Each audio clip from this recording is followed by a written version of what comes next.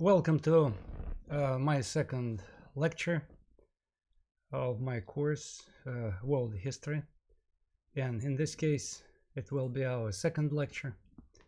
The topic is transatlantic slave trade, and this topic is actually connected directly to what we discussed last time. And in this case, let me take you to a few slides which we saw last time. Okay.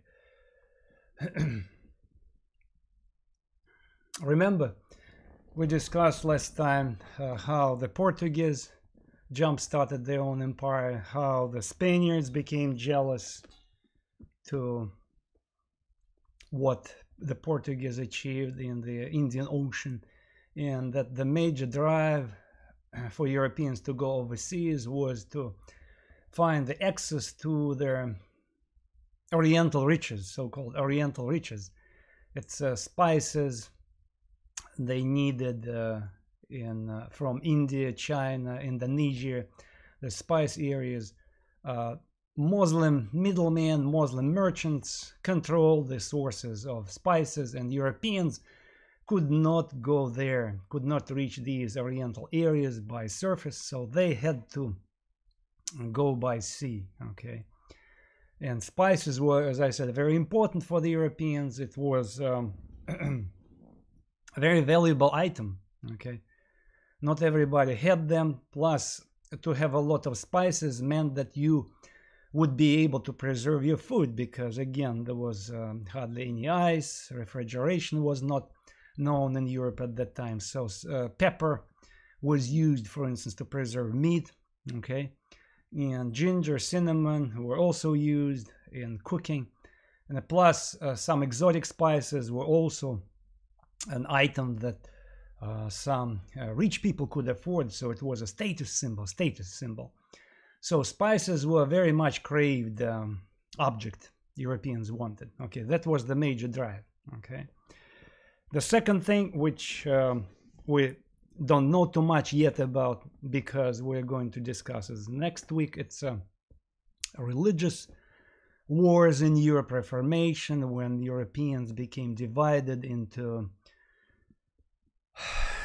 two areas. Northern part of Europe became Protestant, southern part of Europe still remained Roman Catholic. As you know, that before 1517 all Europe was Roman Catholic, everybody was Catholic.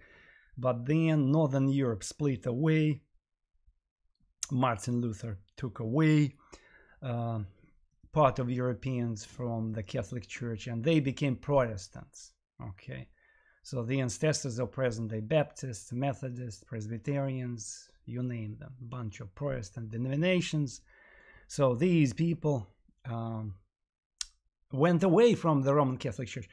That is why Roman Catholics were very much interested in expanding overseas to what? To find new people to convert to Catholic Church. So that is why Portugal and Spain, which remained die-hard Catholic countries, they had the second goal, you know, to go overseas to convert new people, to bring them to the Catholic Church. But again, this is the secondary thing. The first and major thing was economic, to find the source of spices. So Portuguese go there, they find out the Indian market, they seize the Indian markets in spice trade, and that was it. Spaniards became jealous, and that's when Christopher Columbus stepped in, who offered to the Spanish king and queen his project of going westward, okay, to locate what the source of spices through the shortcut, because nobody knew that the New World, the Americas, was there. But again, in the process of his journey, 1592, he discovers Caribbean islands, a few Caribbean islands, okay, Hispaniola, Cuba, and he was followed by conquistadors who wanted to seize all these areas, and especially since they couldn't find spices there, to get gold, because they heard the rumors of gold. And two Indian kingdoms were conquered. We mentioned these kingdoms, the Aztec kingdom in Mexico and the Inca kingdom in Peru. But look at this slide. look at the slide, and that's where I told you I would stop. I didn't stop there last time. I simply told you that I would bring back the slide just to make a point. See, Spaniards who seized, and Portuguese who seized all these areas in Latin America, they wanted to turn them in their encomienda domain. So encomienda, it was like feudalism, like system that had existed in Middle Ages. So they wanted to become landlords, and they wanted to make Indians into peasants, like serfs, to work on the latifundia, the big land estates. Spanish conquistadors were granted big land estates called latifundia, and they expected Indians to work there, or mines. There were gold and silver mines that had been given to conquistadors, and they also expected Indians to work at these mines. Okay, so they thought about Indians as serfs. Remember, I told you last time who these people were serfs. That's how it was in pre-modern times before the 1500s. All over the world, people were divided into basically 4 groups of people, either aristocrats or clergy, church people, serfs, people who were bound to land. They were personally free. They couldn't be sold separate from the land, but they were bound to land, and they could be sold with land. And slaves who belonged to particular aristocrats, lords, and who could be sold. Okay, so Spaniards wanted to use Indians as serfs, as serf labor, but there was a problem. So look at this last bullet point on my slide. The epidemics were killing Indians. Okay, again, there might be I like to ask this question on my quiz, on my first quiz, to ask this question from my students. What was the major killer of the Indians? Okay, American Indians. And sometimes they answer, oh, European guns and things like that.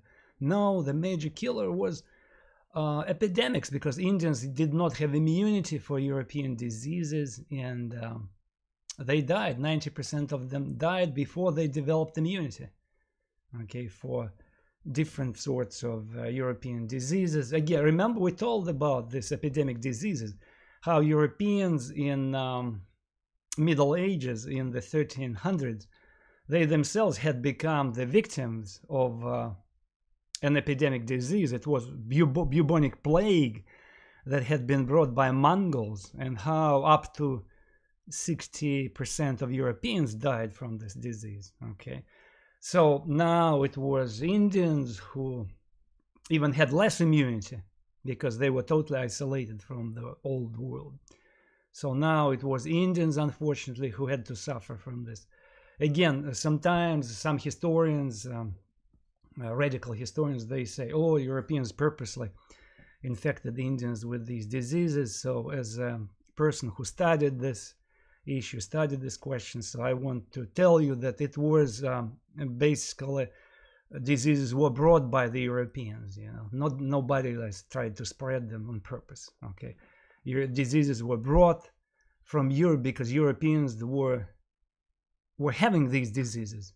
Okay, and in fact, there were some Indians, American Indians, in many parts of North America and South America, who had never seen Europeans, but they already died from diseases because they contracted epidemic diseases from neighboring Indians. And that's what happened, for example, with the Inca kingdom in Peru that had been conquered in 1536 by Francisco Pizarro.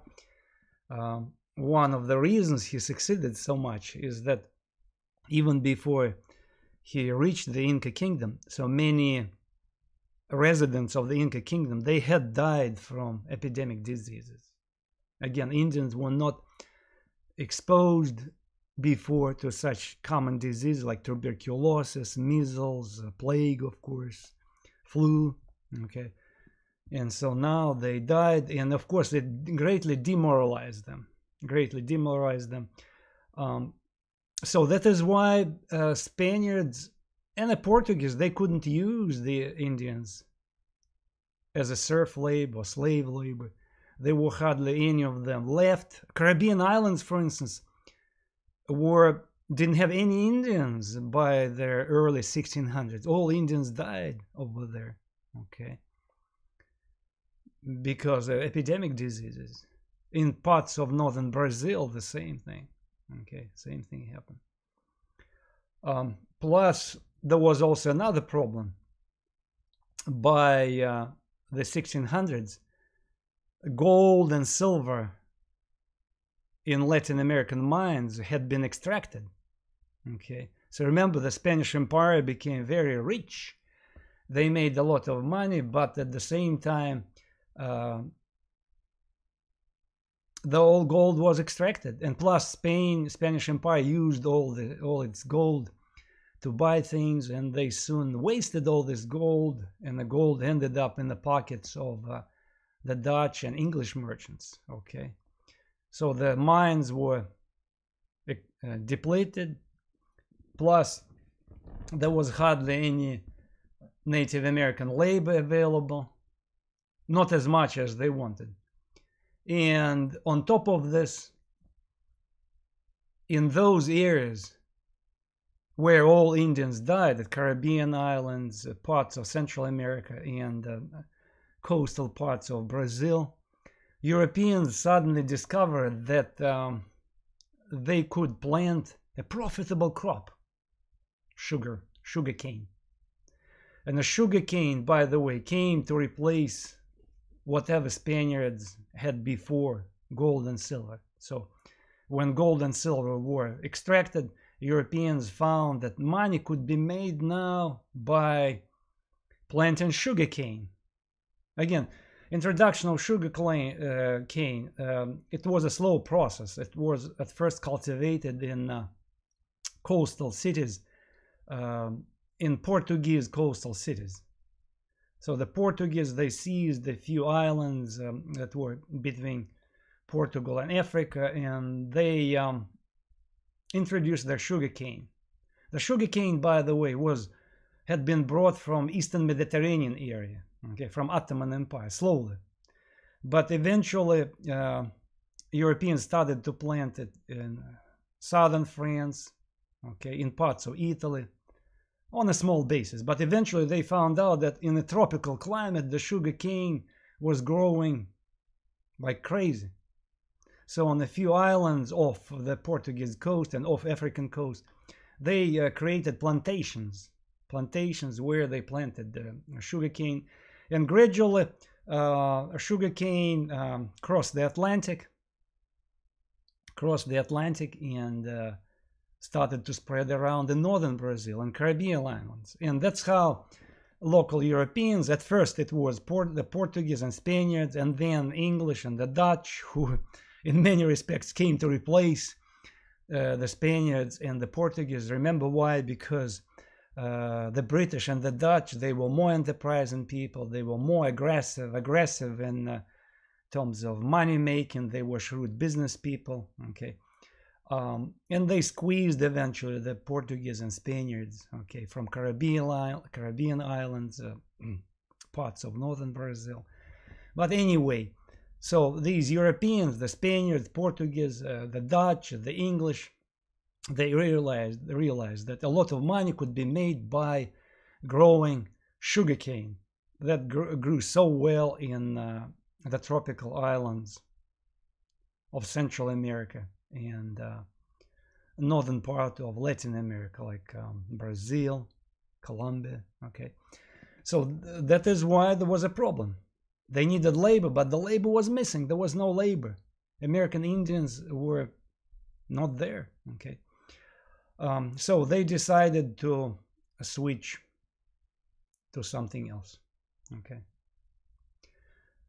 They decided to use the established trade networks that were established by the 1600s, trade networks between the old world and new world, to bring slaves from the old world, okay.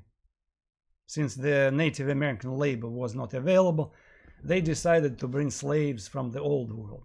And this part of the old world, jumping ahead, it was Western Africa, okay. But before, let me say a few words about this network, trade network that was created in the Atlantic Ocean. Okay, to describe what was going on, we use this expression Columbian exchange. Remember, I told you last time that this expression Columbian exchange historians use to describe the exchange, this historical exchange between two parts of the world, the New World, Europe and Africa, and the New Old World, Europe and Africa, New World, North America and South America. So we have European items coming to America, and American Indian items slowly coming to Europe. Okay. So here's the map, how it looked. Okay. Just to give you a basic idea how this trade exchange was done.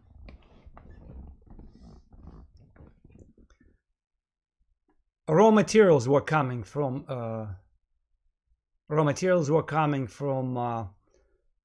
the New World. Europe accepted these raw materials. They produced manufactured goods like guns, utensils, everything, jewelry, and delivered it to Africa, to the Africans.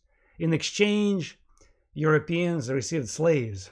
Local African kings offered them prisoners of war, slaves, in exchange for European manufactured goods. In fact, this map, I will show you a different map, which is more exact. It doesn't exactly correct the situation. In fact, I'm going to criticize this map because that is the misconception. This map made by some historian, and it was published in Encyclopedia Britannica. It's not an exact map. Why? Because it shows that slaves, see, coming from Western Africa to North America. Absolutely wrong, because the major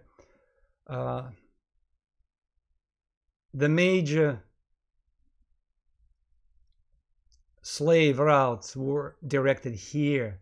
It's Caribbean islands, Central America, and North America, right here.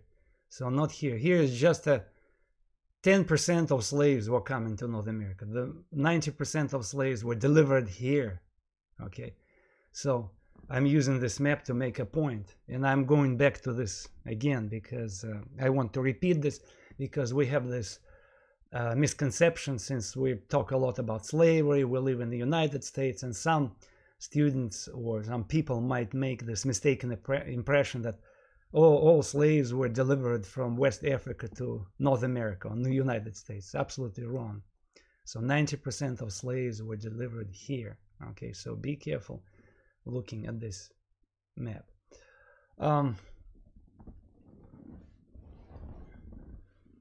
So here, this slide, just to alert you what I have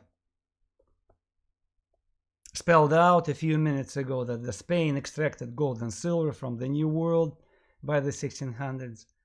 So there was no labor, so how to use all these lands. And suddenly they discovered, they and other Europeans discovered that sugar cane could bring a lot of money. Okay, so and everybody decided to gamble on the slave trade. Okay, to bring new slave labor. Why do you you might want to ask me, so why was it Western Africa? Okay, when we have a face-to-face class, I usually ask my students the same question. Okay, as you find out in this lecture, that in Europe the major source of slaves actually was Eastern Europe. In Eastern Europe. And in fact, this expression Slavic people, you heard about Slavic people, Slavs, Eastern Europeans, it originated from this practice of capturing slaves in Eastern Europe, where originally Vikings went to capture people and sell them in slavery. Okay, and later a lot of Slavic people were sold through Crimean Peninsula. I'm going to mention it again. Okay, but European slaves were not picked up to be delivered into the New World, especially tropical islands? The answer is very simple. Europeans could not be brought to the tropical islands because they had no immunity for tropical diseases. See, when we talked about the diseases, so Indians who lived in tropical areas who had no immunity for European diseases, they died. Okay, but those Europeans who came to live in tropical areas of Central America or northern part of South America, they equally died because they had no immunity for tropical diseases. Okay, the average life expectancy for a European who decided to stay in die-hard tropical areas was 3-4 months. Rarely people survived, so that is why some Europeans tried to just come there and quickly leave. Okay, it was only a few areas that in like Cuba, in Hispaniola, that did not have these forest areas. So that's where Europeans could land and stay for a few days or build some kind of a fort, but they couldn't go inland. Sometimes students or people in general are wondering why Africa hadn't been colonized in the 1500s, 1600s, or 1700s for that matter, whereas the New World and different parts of the globe were colonized. The answer is very simple: because Europeans had no immunity for tropical diseases. They easily could become sick with yellow fever, and it was only at the end of the 19th century, particularly 1870s, 1880s, when the quinine was invented. That's a medicine that could alleviate to some extent the yellow fever. Okay, and only after this Europeans decided to colonize Africa. So it hadn't been done before because they had no medicine for yellow fever, for other tropical diseases. Okay. But the Africans who lived in West Africa, they did have immunity already for the tropical diseases. Okay. Plus the distance between West Africa and the New World, Brazil particularly, was very short, like 2-week travel. That's the famous narrow passage. Okay.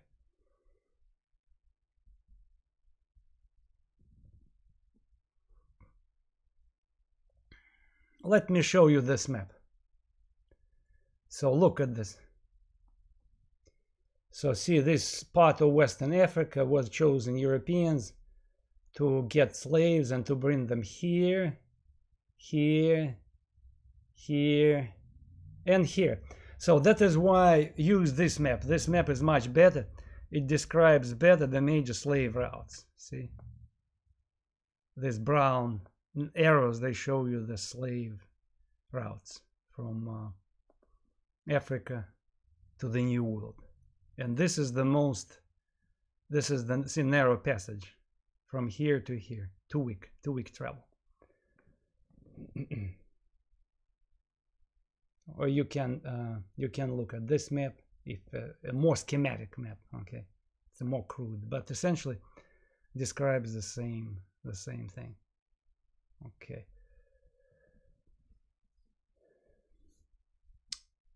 It's very hard to pick up the date and say, hey, that's when it started. So roughly it started about 1518, this transatlantic slave trade. And it was controlled at first by the Portuguese and Spaniards. Okay. Slaves were supplied by local African kings and chiefs. In fact, a lot of Africans, local African kings, there were such states called Gold Coast, Slave Coast, Dahomey.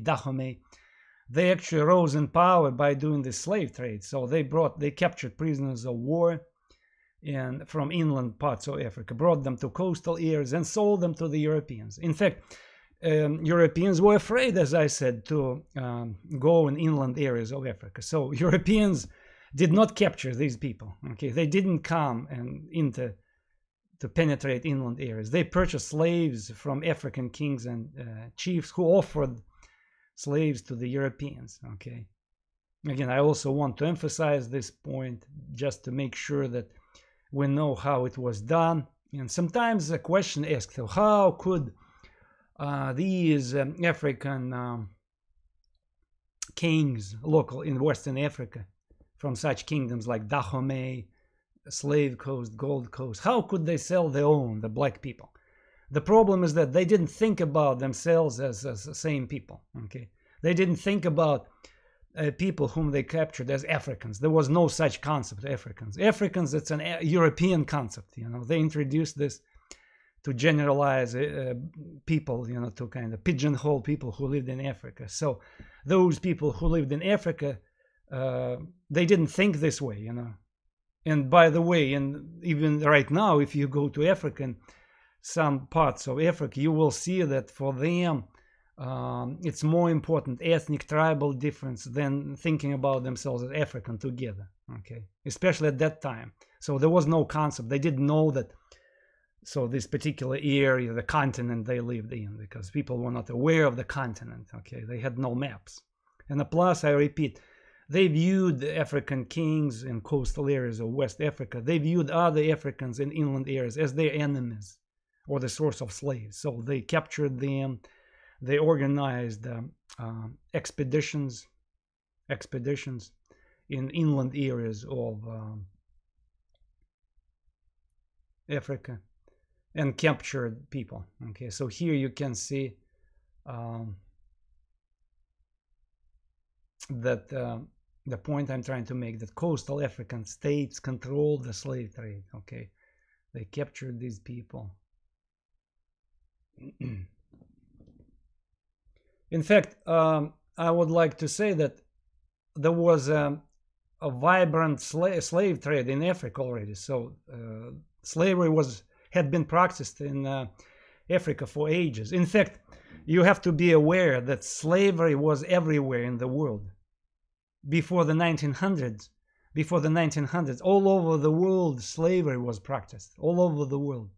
Okay, it was only in such countries as England, Netherlands, France, for the first time in human history, people started to question this institution, and eventually they made steps to eliminate the institution of slavery. I repeat, such European countries as England, France, Netherlands, these were the first countries to question the institution of slavery and eventually to eliminate the institution of slavery. Some Christian theologians, Christian politicians who said that it was against God, against the Bible, and things like that. Okay, but going back to Africa, so before Europeans reached this coastal parts of Africa, the Africans had been involved in the slave trade. So they actually sold captured prisoners of war to Arabs in the Mediterranean. So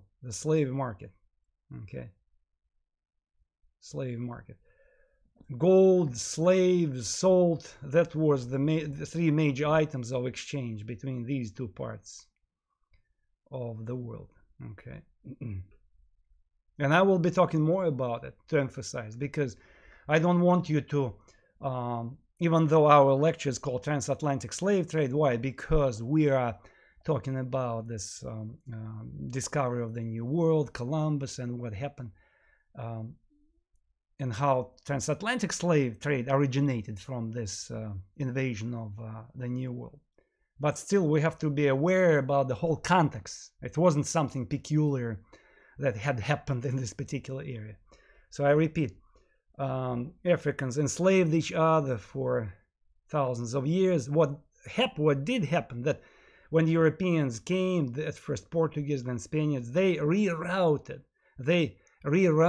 this trade from here to here. So that's what happened. So they incentivized local African kings by bringing them some European items, guns, cannons, whatever European utensils, and by receiving slaves in exchange, so they incentivized local African kings who started to organize more expeditions to inland areas.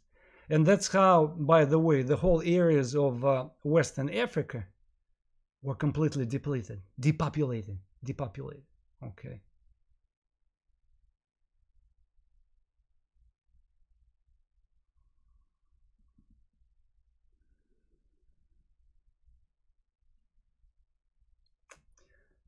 So-called the Middle Passage was the major route chosen by Europeans to deliver slaves from Western Africa to the Americans.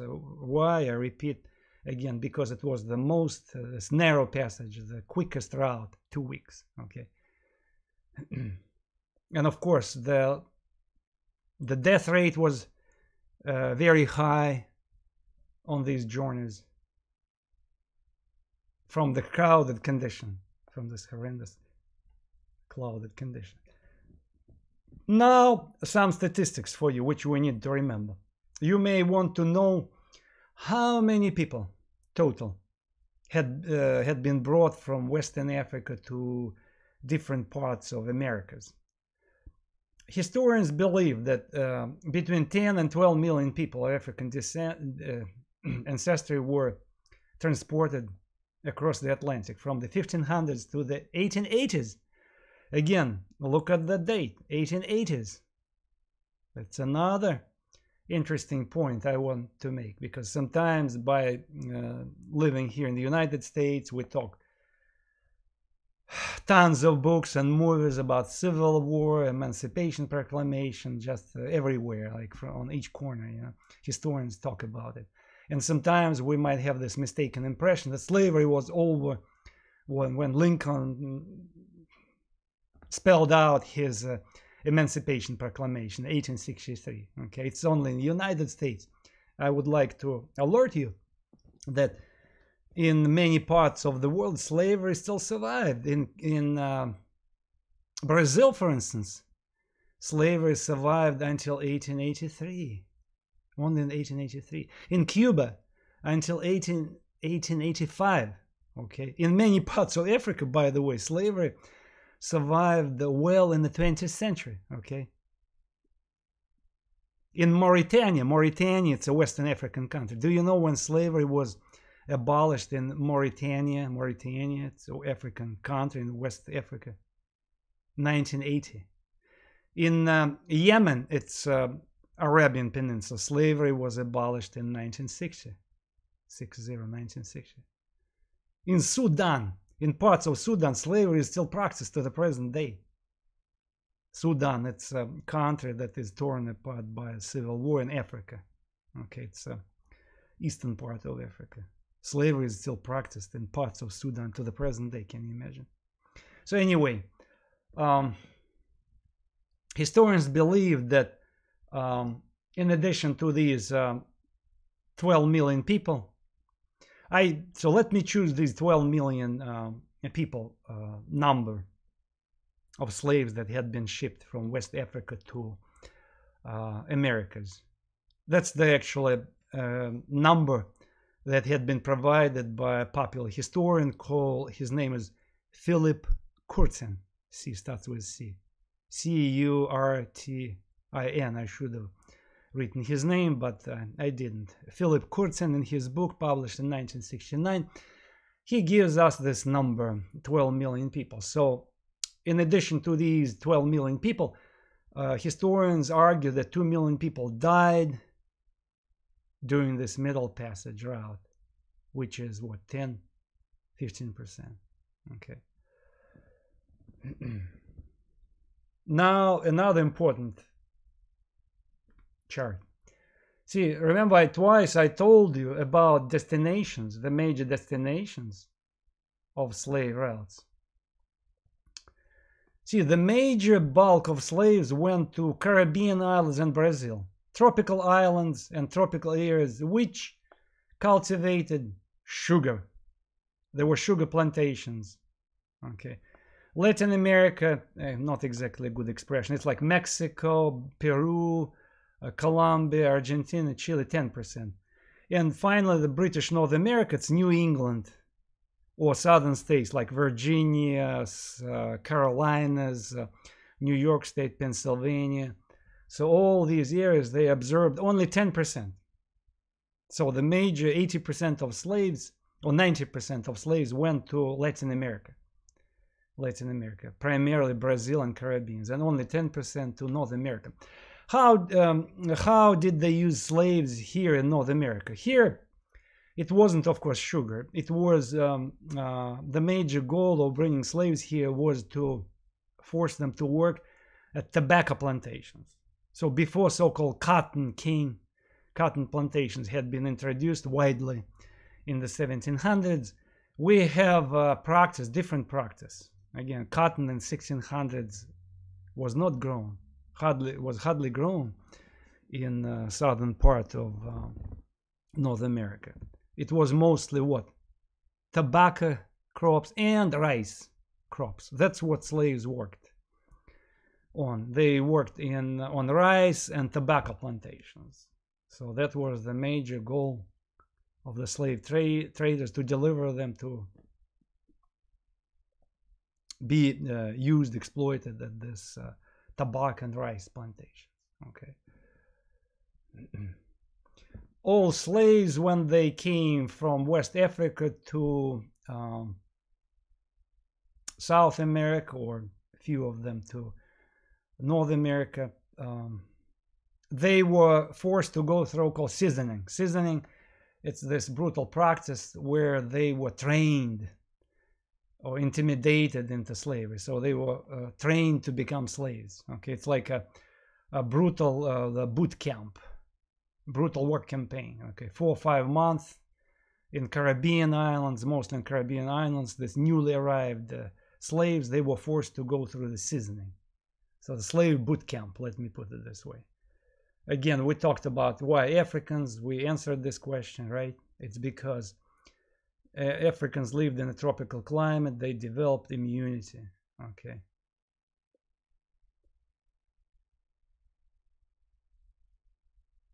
So now another very important thing.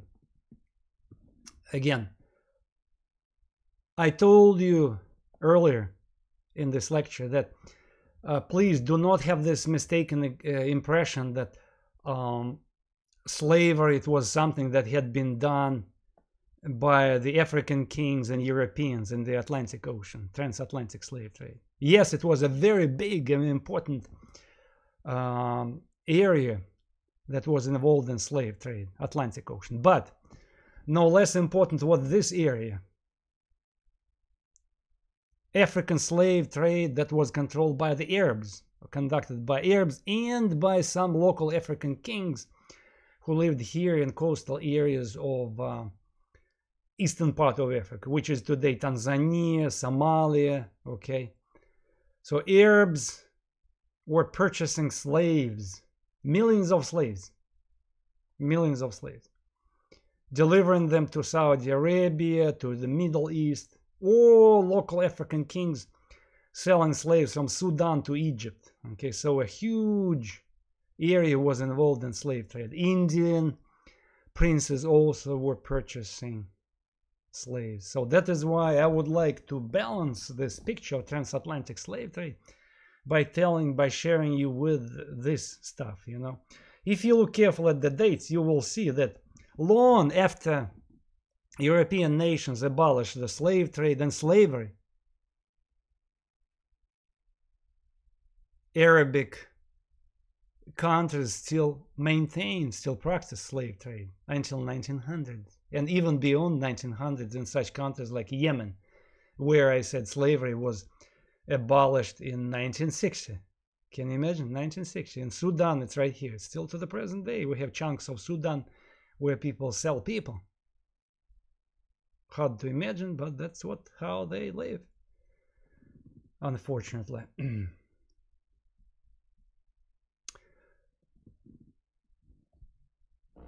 So here we have approximately the same number of Africans sold into slavery. 10 million Africans were sold by the Arabs into slavery.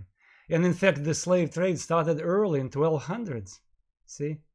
1200s, before transatlantic slave trade, and ended slowly, I repeat, not right away, in 1950s, 1960s. Okay. Sometimes Arabs organized expeditions to capture people, or most frequently they did what Europeans did later, you know, in West Africa. They came and purchased slaves from local African kings, or some mixed blood kings, because I forgot to tell you that people who were in charge of the slave trade, both in Western Africa and Eastern Africa, they were mixed blood people. Okay, in Eastern Africa here, they were called so-called Swahili people who spoke Swahili language. Swahili people, many of them were a mixture of Arabs and Africans. So these Swahili princes controlled the trade, slave trade. Okay, and the same thing was in western part of Africa, where mixed the offspring of white and Africans controlled the slave trade, or local African kings sometimes controlled slave trade. There was another important slave market. In fact, parallel to this Arabic slave market, which I just described, there was a huge slave market that was controlled by Ottoman Empire, Ottoman Turks. Okay, Crimean Island was the major source, purchasing place, where those who wanted to buy didn't want to go long route, or didn't have access to African slaves. They came here to the Crimean Peninsula, to so-called Kaffa. Kaffa today is a resort area called Feodosy in the present-day Russia. You know that in 2014, a Russian president invaded this area and captured this area, Crimean Peninsula, took it away from Ukraine, so formally it belonged to Ukraine. But at that time, the time we're talking about, 1600s, this area was controlled by Crimean Tatars. Crimean Tatars, Muslims, they had their own kingdom here, okay? And a king, a Tatar king, was the vassal, so dependent over Turkish Sultan. So basically, it was dependent area, dependent on Ottoman Empire, because Ottoman Empire, you know, it was the biggest Muslim empire. So in this Crimean kingdom was also a Muslim kingdom, and this Crimean kingdom controlled the slave trade. Okay. In fact, oh, by the way, here you can see this the scene of selling a slave, a Slavic slave, probably Ukrainian or Polish girl that was brought to be sold by these Crimean slave traders, to be sold to Middle Eastern princes. Okay, here's the some statistics. See, this Crimean kingdom, Crimean slave traders raided these areas, Russia, Ukraine, Poland, and captured slaves and brought them for sale to be delivered to Ottoman Empire and further to the Middle East. Okay, the same thing that was done in Africa, they were doing here in Eastern Europe. Okay, and 3 million people were sold. Again, it's a rough estimate. 3 million people were sold by the Crimean slave traders, Crimean kingdom, from 1400s to 1700s. Okay, there was another minor slave market, which I didn't mention, but since it's here on these numbers, it's so-called Barbary slave trade. So there was so-called Barbary. See, Berber people, it's Berber Arabic people who lived here were called Berbers. Okay, some of them were a mixture of Africans and Arabs. They became known as Berbers, but Europeans called them Barbary slave traders. So they also practiced slave trade. They seized Europeans, local Africans, and sold them. So the sale of Europeans and Africans was about 1.25 million people from 1500s to 1830s.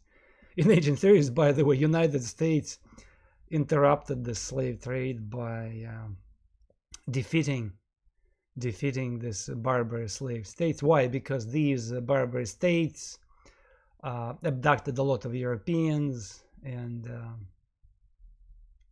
some American Navy decided to intervene here to defeat the barbaric kingdoms. Although, as you know, slave trade and slavery itself still existed in the United States for black people. Okay, but the U.S. Navy interfered here purposely to stop abducting of these American Navy people, because some American Navy people were abducted and turned into slaves by these Mediterranean Arabic kingdoms. Okay. There was also a separate Ottoman trade in slaves right here. Okay, in southeastern Europe, Bulgaria, Greece, Romania. So here, Ottoman Turks seized 2.5 million slaves, 1400, 1700. See, there were a lot of areas, and I even don't talk about Asia because we don't have time to talk too much about Asia at this point. Okay.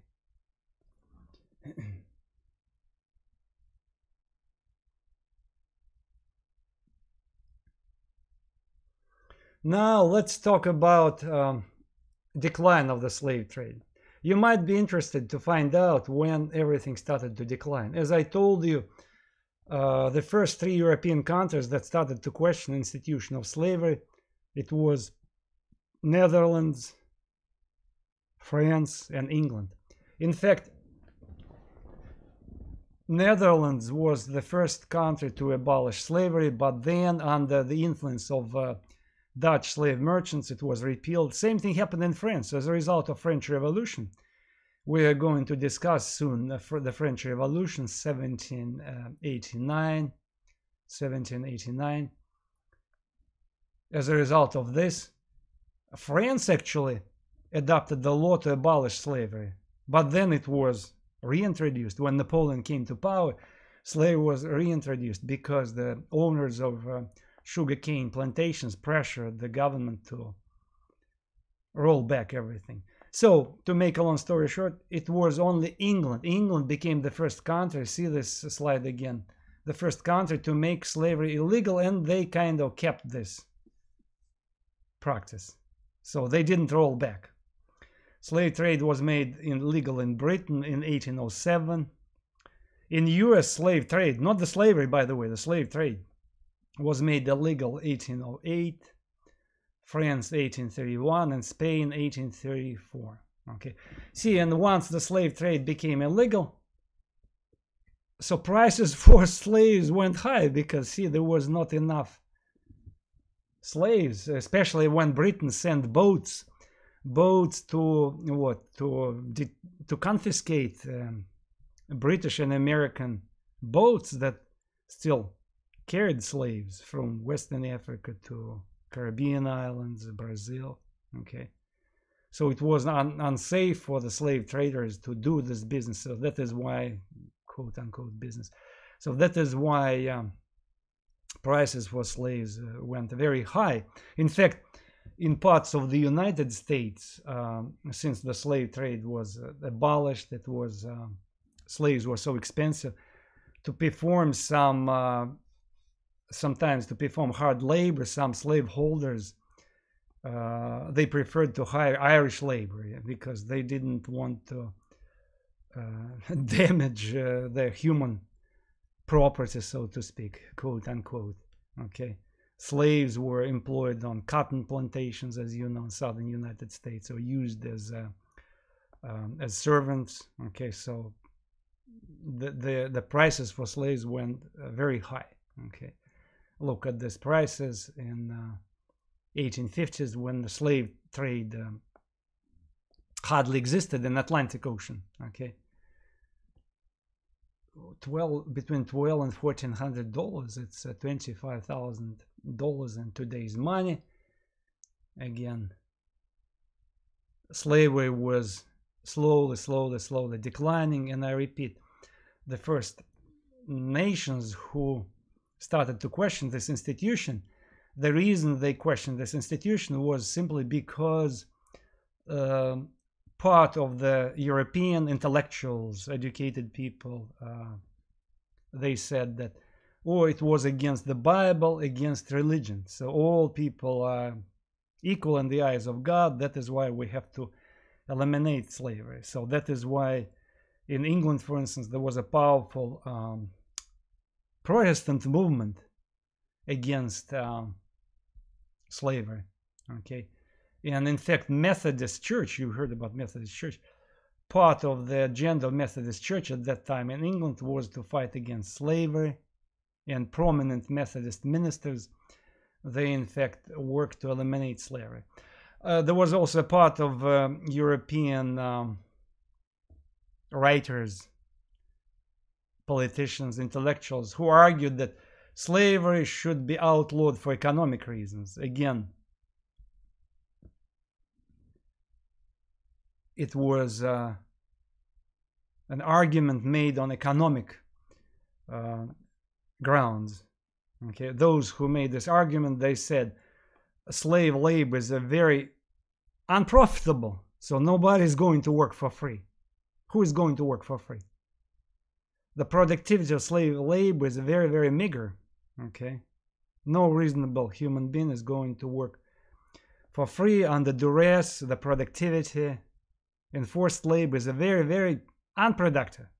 And it's true, by the way, it's very, very true. Enforced labor is not productive. One of the people, one of the famous writers who made this point was Adam Smith. Did you hear about Adam Smith? Adam Smith was a Scottish professor of moral philosophy.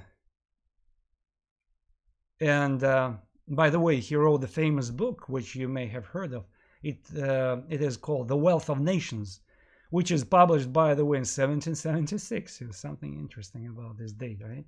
1776. This book by Adam Smith was published, called The Wealth of Nations. Professor of moral philosophy. This professor of moral philosophy, Adam Smith, he argued that slave labor should be totally outlawed. When he was writing about North America, particularly Brazil, North American southern states, Brazil, northern part of Brazil, Caribbean islands, they said, look how unproductive this labor. What if we begin to pay? What if it's a paid labor? So it will be more productive. And in fact, you might get a better profit from this. So he was basically making an argument that by relying on free labor, you will gain in a long-term perspective. Okay, in a short-term perspective, you might not see it, but in a long-term perspective, the gain will be huge when you switch to the free labor. So on economic grounds, he criticized slavery. Okay. So these people like Adam Smith, some Christian theologians from Methodist Church, they were in the forefront of fighting against slavery, and that is why in England they abolished this. First, they abolished slave trade, 1807, and then Britain outlawed slavery in 1830, completely outlawed in the British Empire.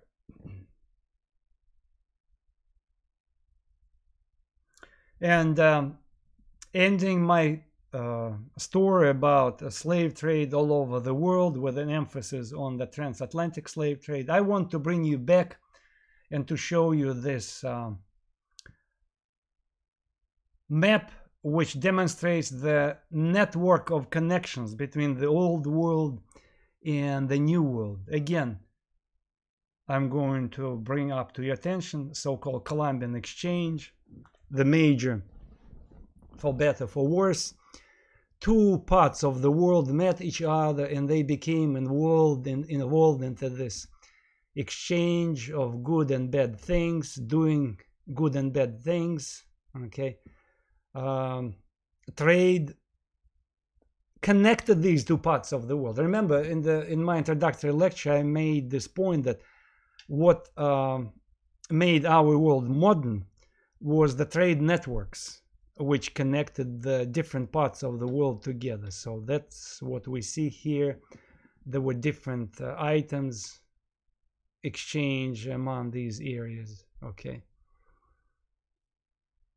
Lumber, furs, rice, silk, tobacco, sugar, molasses, wood were coming from South and North America.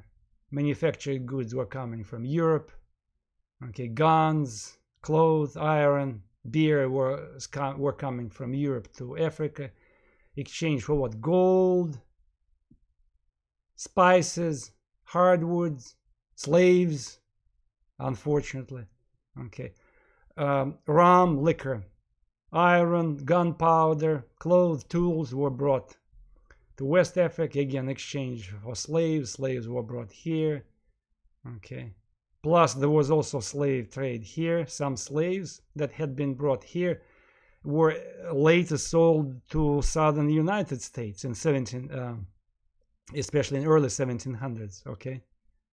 There was a small trade here between Caribbean islands and southern part of the United States when in the 1700s, and this slave trade intensified by the end of 1700s when the cotton was introduced in the South.